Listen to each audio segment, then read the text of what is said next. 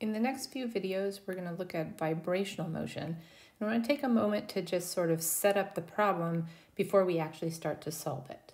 So in vibrational motion, and we're going to think about diatomic molecules because that's the simplest one that we can solve pretty easily. So if we have a diatomic molecule, so we have some atom with mass 1 over here, we have another atom with mass 2 over here, and we imagine that they are connected by a spring. So our bond is represented by a spring. Then these atoms can vibrate by moving in and out. Notice that the variable that changes when we do this motion is the distance between the two particles.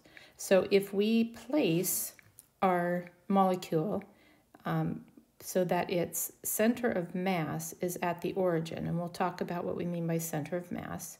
So we put the center of mass at the origin, then mass 1 is at x1 and mass 2 is at x2. Notice that x1 is negative. And it's that difference between x1 and x2, r, is the thing that changes.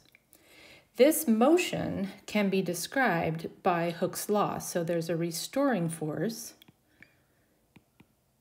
that depends on the spring constant or the strength of that spring.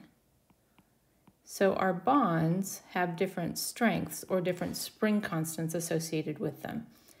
And then if that's the forces acting on the particles, that restoring force, then our potential energy is going to be 1/2 kx squared.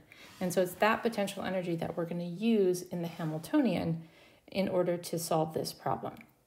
So in order to do this, since we have two variables, x1 and x2, we're going to change our coordinate system so that we do it in terms of r, so that we have a single variable that we are going to use to represent this system, and then we have a single variable differential equation. So it's an ordinary differential equation that we need to solve, which is easier than trying to solve a differential equation that involves two variables. So the very first thing we're going to do is do a change of coordinate system.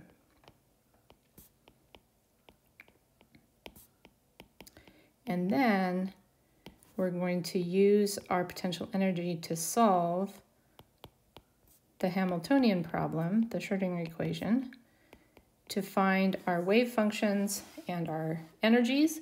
And then the last thing that we'll do is to examine the solutions and see what we can learn from them.